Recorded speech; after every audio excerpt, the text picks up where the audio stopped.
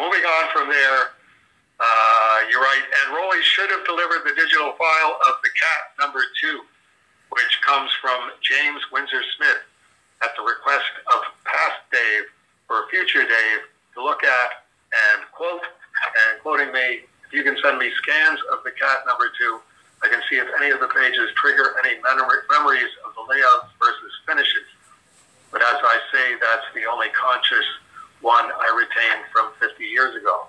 And just to refresh everybody's memory, this is talking about when I was interviewing Jim Mooney, he was doing finishes on The Cat #2 over Marie Severin's pencils, Marie Severin's layouts.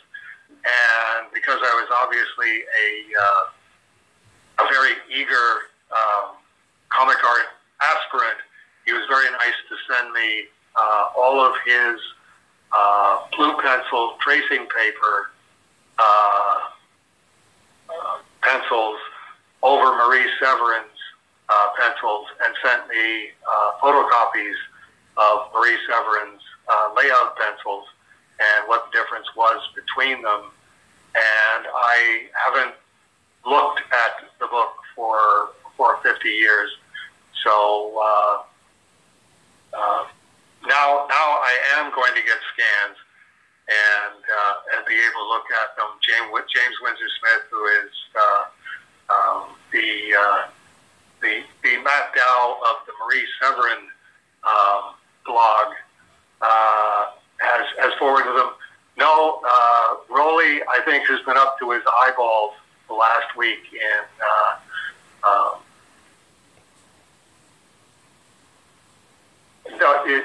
just complete, just get it done, and completely unexpected, everything coming out of left field. So, no, he hasn't given me the scans yet, but I look forward to seeing them.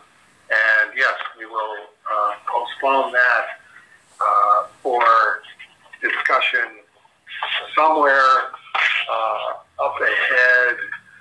Either please hold for Dave Sim, or I might actually write something that you can run on A Moment of Cerebus, and that James can run on the Marie Severin site. And that way, both constituencies are getting, we hope, well served. Okay. As you said, yeah, we can push those to next month so you have time to really look at them if you want.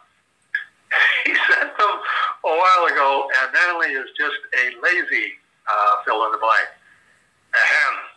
Quote, mistakes were made, unquote. I think we all have all kinds of stuff that's more of a priority than these, but I am looking forward to it.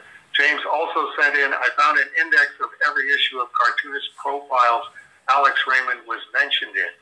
You may want the facts, Dave. If he's interested, I'll share the entire index. The index is in the Cat #2 file, I hope. Otherwise, to be safe, and yes, so I'm pretty sure I've got the Cartoonist Profiles cited, but I'll be checking that probably through Jennifer. Jennifer is the most amazing. Can you go and find me this person on the internet who does all kinds of other kinds of work?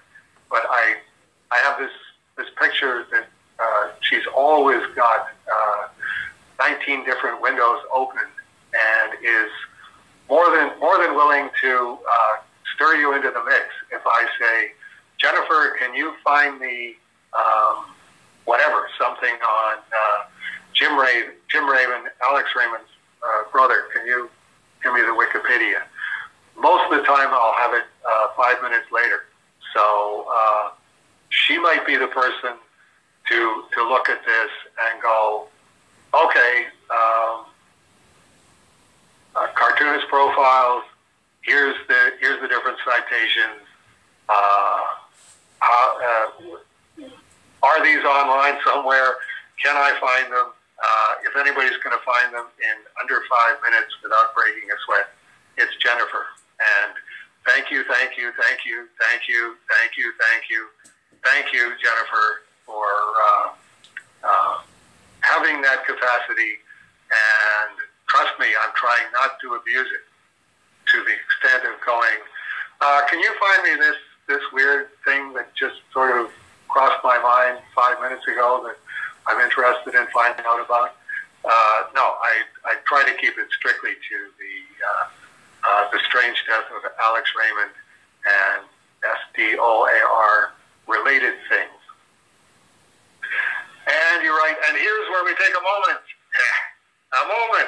of service to remind everyone that James has a Kickstarter for Papa Balloon and Cactus #2 that ends in 14 days from now, 12 days from Saturday when people listen to this. Or if you take a while to get around to this, the clock is ticking. And James has a Dave Sim variant cover. A Dave Sim variant cover. How can you say no? And as soon as I read that, I went, yeah! The last time that I heard from James, he was on page 7 of issue #2 and was saying, really love the Neil Adams variant cover that you're doing. No big rush on it because I'm still working on the book, and I don't want to be imposing or setting deadlines for something that I haven't got done yet. And it's like, well, okay, if he's not done, he's getting closer to done if he's doing a Kickstarter. So everything that I was going to be doing today, I put aside and finished the Papa Balloon and Cactus #2 cover.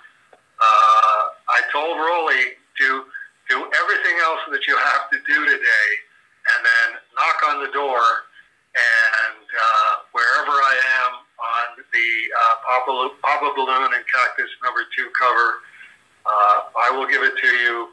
You scan it and email it to Matt Dow.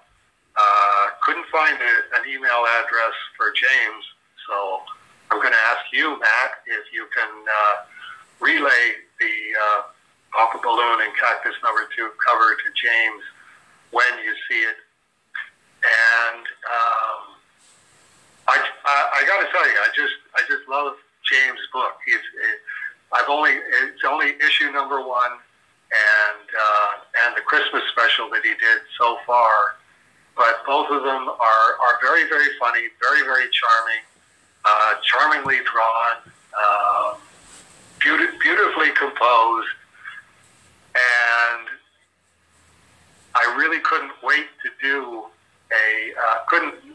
a cactus cover because I saw the way that he used the tones on the one page in the Christmas special, where instead of cactus being in color, he did black and white drawings and put a little bit of mechanical tone on it digitally, I assume, and put in inking highlights.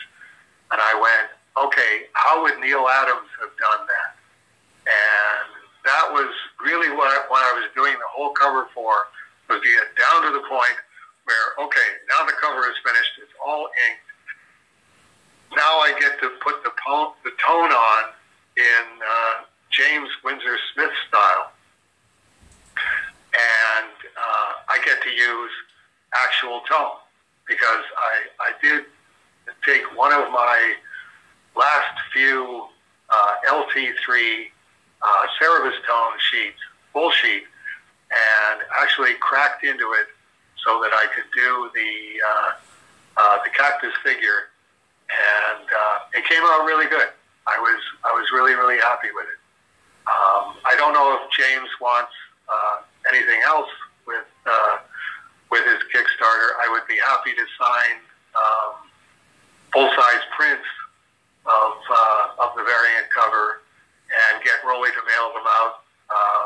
There you're talking about $20 Canadian mailing and probably I think $3 or $4 for the actual copy on cardstock. But I'd be happy to do the fulfillment for James from here if he's interested in making that an item on his Kickstarter. Price it at whatever you think will sell the most number of copies of it. I will let him know tonight. Because I'm sure he'll be floored when I send him the message of, hey, Dave had a thought. What do you think? Right. Well, and there's nothing, having just come off of the Kickstarter with 14 days to go, 12 days to go, 10 days to go, you're going, what can I do that will get these people to buy more stuff? Because it's only now. I have to come up with it now. I can't. 2020 hindsight is not going to help with a Kickstarter where a week later you go, oh, I know exactly what I should have done there. So, yeah, if he wants to update that to all of his backers, Dave Sims more than willing to do that. That's going to put him in the nutcracker of going, what am I going to charge for these? And it's like, don't look at me. I don't even know what to charge for my Raymarks, which is why I'm dragging the whole brain trust into it.